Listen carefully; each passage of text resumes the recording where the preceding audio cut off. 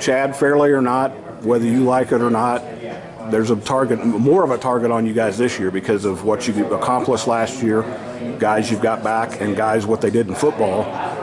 How good is this team right now? I know you might try to sell me on the not being that good, but how good are your guys right now?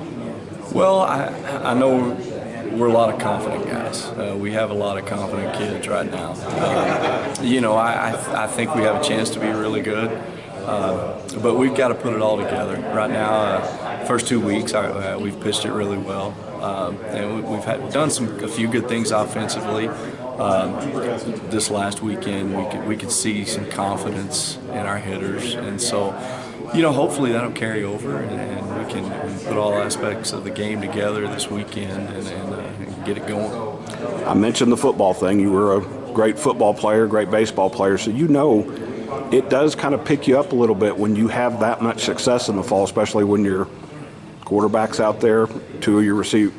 A lot of guys that were key, prominent guys in that sport are also on this field. How much does that kind of lift up the confidence right away? Well, I think that helps a lot.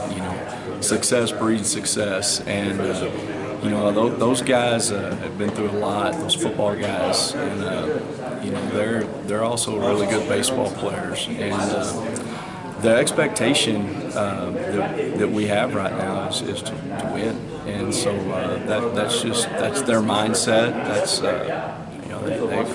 It's a fun group to coach. They all get along. They care about each other, and they care about winning. They care about our program. And so when all that comes together, it makes it a lot of fun. And so right now we're having fun. Does Hud have anything left in his arm after throwing it so many times in football? I think so. When he was done with football, it was a mandatory shutdown for a little while to give him some rest. But he's throwing it pretty good right now. Did you ever get to throw it that much for Bobby? No, I can't imagine throwing football that much. He's a special talent. Yes, he is.